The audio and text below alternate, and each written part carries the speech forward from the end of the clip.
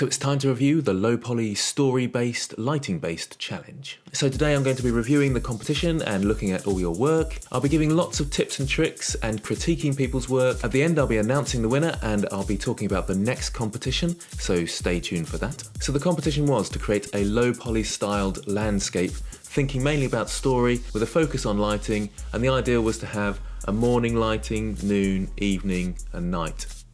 Is that right? I can't even remember what my own competition was. No, it was a morning, evening and nighttime render. That was the thinking. So let's take a look at how you got on. I'm not going to go through these in any particular order, just as they came in. And I won't be showing the entirety of everybody's work, but there will be a few things that I want to point out and that I think that can be helpful to people out there. So let's take a look at Luis Mariano. I think it's Luis. I'm not sure how you pronounce that. I do apologise. It's a bit of an English ignorance thing, because we speak one language because it's the most widely spoken, and that's a bit naughty really, because we don't learn other languages, generally speaking that is. So looking at this piece of work, it's lovely. There's a lot going on. It's got a really nice story. I like the idea of looking through a window and how it's kind of framed in that sense. I might have been tempted to move into the window a bit further, so just bring the frame in a touch, but the idea is fantastic. I'm just showing the nighttime one here, which works really well. It's got a nice blue light and it looks like a moonlit scene. What would have also been good is maybe a bit of light coming from the computer screen, but I'm probably going a bit too in-depth and hypercritical because it's a really nice piece. So the more finite I get about things, the better your piece is. There's a lot of work gone into the tree, but I don't actually think it adds to the image. I think the real story is inside the window. That's why I'd like to move in a bit closer to the window and have less of the tree. Also, it's quite busy, the tree, and it distracts the eye. That was the problem with one of my pieces, I think. It was just way too busy and your eye doesn't quite know where to go and focus. That could also be said for the bricks. A lot of work's gone into making these individual bricks and to add variation, but it can detract a little bit from the final image. I might be being a bit too harsh there because the tree is so busy that it makes everything seem busy. I like the use of the blind in front as well. It adds a bit of mystery to the image as it obscures the main character slightly. Lovely piece, well done. Next we got Emerga's piece. Now this I really like. I think it's the colour palette, and that's something worth talking about. So even though I'm showing the 3 times a day at the same time, or Emerga is, you can see a distinctive colour palette of blue and yellow coming through. And this is someone who obviously knows a bit about art and composition as well as colour, because blue and yellow go really nicely together. And the use of only 2 colours there, or we could say 3 with a bit of purple in there as well, gives a real crispness and quality to the image. It's also got a nice little story with the plane crashing down to this strange planet here, and the direction of all the crystals pointing across at an angle gives it a lovely composition. Excellent work. And that's something important to think about, is composition. We'll go on to that in later vlogs, I think. Here's one here from XRDJ6C, one of my admins, and again a lovely story. We're looking out of some sort of cave into the distance, and we've got a nice light looking distance, so it's faded in the distance, as I've suggested before, and then a dark saturated foreground. So it gives a real illusion of depth. Very nice. The only thing I would say is that it's very dark in the scene, and maybe a bit of blue lighting might have helped rather than taking away light. That's really important, so when you're lighting at night, you give it a blue light and don't take away too much light, otherwise you can't see much, unless you're giving a really horror type of atmosphere where you don't want people to be able to see much at all. Next we've got Yatagumi. Now I've shown the nighttime one because I really like the purple and blue lighting. It gives it a lovely atmosphere, quite a spooky atmosphere. The only thing I would say, it might be worth having a bounce light in there as well, because there's a lot of black in the scene. So what I mean by bounce light is a light coming from the other direction, just to pull it a bit away from the black. The other thing is, it's a tiny bit busy with all the grass, and in low poly scenes it's better to go either full grass, so it completely covers things, or really patchy grass. Otherwise it becomes really busy and distracts. Now here's some lovely ones from X-Confessor. What I really like about this is the story, and I'll show all 3 because the story develops over time. So we've got our nice moose here who's drinking from the water, then we've got a fisherman, and then the fisherman's going into the cave at night, not quite sure where. Good use of light throughout, a really nice scene, and this actually illustrates what I mean about clumpy grass. So they don't distract, but you get the idea that it's a field. They might be a little bit too big, but it still works really nicely. And a great idea is to put clumpy grass around the base of trees. because there can be quite a sharp line where one object meets another, and grassy areas can break that up nicely. The one bit of advice I would give is to decimate your meshes if they're low poly. So at the moment you can see all the quads really easily, and if you decimate it, it gives it a nice sort of dynamic shape and a sort of quirky low polyness that the style's kind of famous for, and it will render faster. So use the decimate and apply the decimate to give it that triangular low poly look. It's a great use of light on the nighttime scene. When you've got an extra light in there, you can bring down the blue lights so they're quite dark. If you haven't got any extra light, then you need to bring those blues up. That's really nice.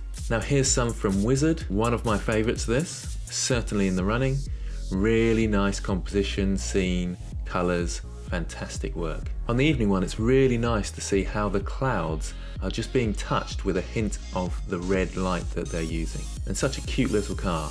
And can you see how they've used the grass to break up those edges? Love the angle of the trees where the car's going. It just looks really great, and the detail in the clouds is really nice. Don't just settle for a big blobby icosphere, break it up with lots of them and think about cloud formations. Really a great understanding of composition, light, fantastic work. And again, there's a nice story to this, and the composition really aids to that story with the campfire one side and the road leading off somewhere else on the other. Here's one from Random Discorder 33. Loving the sheep, very nice. I like the colours in this one as well. Although I think the green of the grass is a bit too vivid compared to the other pastel-y colours in the tree. I would have liked if it was less saturated and kept to that sort of theme. And of course there's a strange story going on here with this funny grave at the bottom. It's also worth thinking a bit more about composition and having your main focus to one side. It's called the rule of thirds and well worth looking up for low poly scenes and construction. Nice work though. Here's one from Metal Heart. Looks really nice.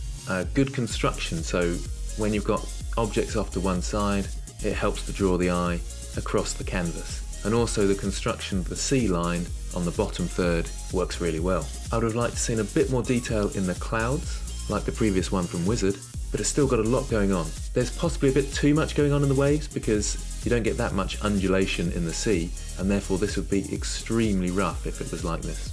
But I like the thinking of adding a little bit of waviness to the sea, possibly just a bit too much here. I really like the idea of the sun slowly going down as well and the moon rising for the nighttime scene. Excellent work again, really great stuff coming out. This one's called Peace of Mind by Nexeva, is that how you pronounce it? Lovely looking scene. I've shown the combination of night and day here, and again you can see the usefulness of blue light overtaking away light for nighttime. It's a tough one to do this sort of Zen garden sand in low poly, so they've added a texture. And generally you don't add textures for low poly, but in this case it makes a lot of sense. A really great image there, really nice. The only tiny thing I would say that the person is a bit big, because would they fit through the door of the house in the background? That may just be the perspective, and it may be me being a bit ignorant. And it's only very minor. But that's often a case for people, is thinking about scale and placing lots of different objects in a scene. It's really important to think about how those objects relate to each other and whether they're the right size. It's easy to make that mistake. Here's a nice image from Carthy. Nice construction, thinking about the rule of thirds again. If you do have this much focus on the sky, it's a good idea to think very carefully about the colour. And I don't think there's enough of a gradient in the sky going into the distance. It probably needs to be a bit more saturated right at the top. I love the shape of the trees, they're really nice and interesting. Although the ground looks a bit like a sort of deserty ground, and then we've got fir trees in the background, so there's a bit of confusion for me there, but I mean that's a minor thing again. It's the same issue with the clumps of grass. A few clumps of grass might have been better in this situation. Also, the mountains are so high you'd probably see snow at the top of them, so it might have been nice to see that, but a really nice piece, well done. Here's an excellent piece from Dasha Salo. It's a really fantastic idea this, and a lovely composition. This is what's called leading lines, when you have a line going through the image that kind of leads your eye. That of the road and the snow on the road. The depth of field is really working here as well. It's not something that I like a lot, but in this case it really is fantastic. It's just a lovely piece of work, really well put together, and it actually contradicts my point about decimating with the quads that are going on in the really deep snow on the sides, because they really work and go with the flow of the image. The little snow plough looks really cute, and I love the detail in the trees. There's just a little nick in each of these trees every now and again, which works really nicely. And the lighting works really well in each of the pieces.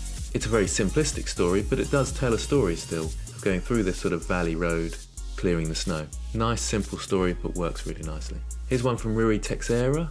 Love this. I would say actually it's not really low poly because it's put so much detail in, it's starting to look realistic, but it's a fantastic piece. And what I really like about this, it just emphasizes that idea of lighting. So if we look at the different lighting levels in each, you can see some beautiful reflections off the glass and the buildings.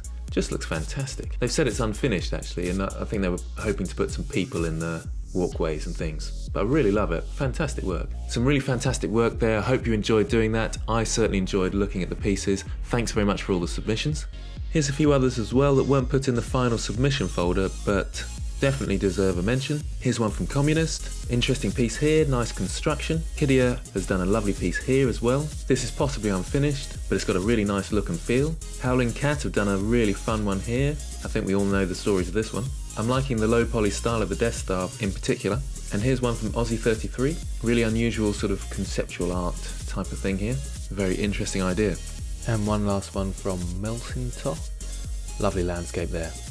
Thanks for all of those. I hope you've learned something in the process of doing that about lighting. Certainly in the blue colours at night, I think that really makes a big difference if you don't just take away light, but you add in a blue light. That's really important. And also in terms of telling a story, and we started to touch upon the ideas of composition and colour palettes, so I can see there's some real artists among you out there. So the winner is Dasha Solo with this piece. I just thought I couldn't really fault it. It was fantastic, really loved the look of it, just superb work. It was a very difficult decision because Wizard was really close as well with their work. I think that was really fantastic as well. And there's been some lovely pieces throughout this competition. Looking forward to the next one. On that note, the next competition is a Halloween theme, so you don't have to stick to low poly this time, you can go for any style, but I want a real emphasis on lighting and story again. And maybe this time you can start looking up things about colour palettes and composition to really add to your piece. So the winner will get to go up on the wall here. Not that that's anything majorly special, but that's all I can offer at the moment. The main thing about these competitions and challenges, of course, is to learn and develop. If you haven't already, get across to the Discord server, you can join in the discussion. You can say whether you agree with me or you think my opinions are rubbish. Either way, I'd be glad to meet you and talk to you and chat to you there. I'd like to quickly say as well, thanks to all the admin there who are working really hard to keep the server going. And thanks to everybody who's chatting and taking part. I'm really having a great time getting on there, discussing and chatting with people, and what I'm really enjoying is learning about people. So if you haven't already, put something in the About You section. I'd love to hear from you. So if you haven't already, put something in the About You section. I really love learning about people, and I'd love to know more about you. Look forward to hearing from you and meeting you. Thanks for watching.